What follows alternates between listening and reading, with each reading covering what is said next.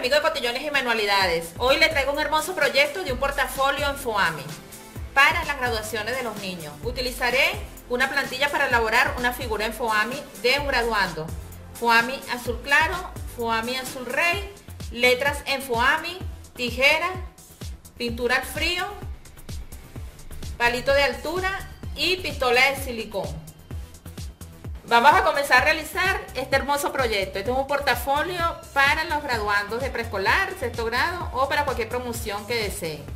Vamos a utilizar un foamy de 60 centímetros de largo por 32 de ancho. Lo doblamos en dos para poder formar nuestro portafolio o nuestra maleta y le colocamos silicón a los lados. Este es un proyecto muy útil, de verdad que le servirá muchísimo a las maestras, a los niños. También lo podemos elaborar no solo de graduando, sino de cualquier personaje que deseen. En nuestros videos anteriores elaboramos un portafolio de mini, lo invitamos a que lo visiten. Y allí también podrán ver el paso a paso de cómo elaborar un portafolio. Colocamos silicón al otro lado, por toda la orilla. Podemos trabajar con silicón frío o con silicón caliente, que tengamos disponible en ese momento.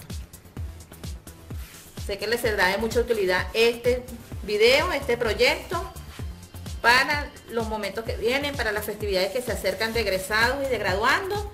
Les servirán de mucha ayuda este proyecto. Colocarle un poquito más de silicón, que nos cierre bien y nos quedará así como un sobre, fíjense. Él va a quedar como un sobre. Allí colocaremos los trabajos de los niños, la boleta, sus cuadernos, para entregar en el último año escolar. También lo podemos realizar, como les dije, para uso diario, para que los pequeños se lleven sus cuadernos al colegio o para que se lleven sus trabajos allí. Vamos a decorarlo. Yo recorté unas tiritas en azul más claro que miden 6 centímetros de largo por 2 de ancho para hacerle la parte decorativa a mi portafolio. Fíjense, colocamos una abajo y otra arriba. Todo lo estoy pegando con silicón caliente, pero recuerden que pueden usar silicón frío. Lo volteamos por el otro lado para terminar de pegar nuestras tiras, que es la parte decorativa. Una arriba y otra abajo. Le hacemos presión para que pegue bien. Como el silicón caliente tarda un poquito más allí, porque está muy caliente, fíjense. Y allí lo decoré a los lados, ahora vamos a decorar el otro lado. A decorar la otra parte, el frente del portafolio.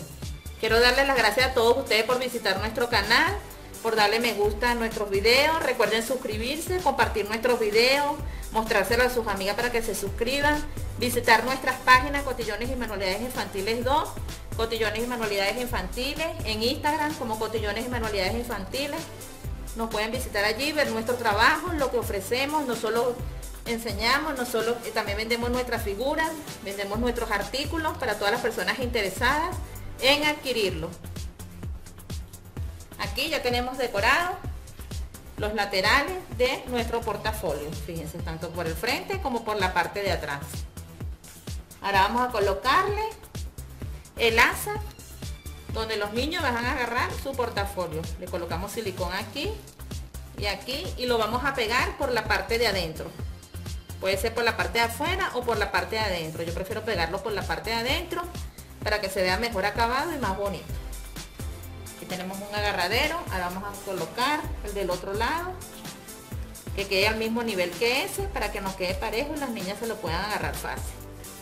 Pueden colocarle el agarradero en rosado, en morado, en azul, en el color que ustedes deseen, lo decoran. Yo lo decoré en estos tonos azules porque recuerden que es para promoción y esos son los colores que se usan para las promociones. Aquí tenemos ya nuestro portafolio. Ahora vamos a decorarlo con las figuras que elaboré. Recuerden que les mostré una plantilla de una niña graduando. Puede ser niña, niño, pueden ser lápices, pueden ser creyones, con lo que ustedes deseen decorarlo. Yo lo voy a decorar con esta niña que elaboré en foamy. Fíjense, en nuestros videos anteriores podrán visitar todos los videos donde les mostramos cómo realizar una figura en foamy. Aquí tienen nuestro graduando. Ahora vamos a pegárselo para decorar nuestro portafolio. Le colocamos silicón por la parte de atrás y lo pegamos hacia un ladito de aquí enfrente. Fíjense cómo lo pegué allí.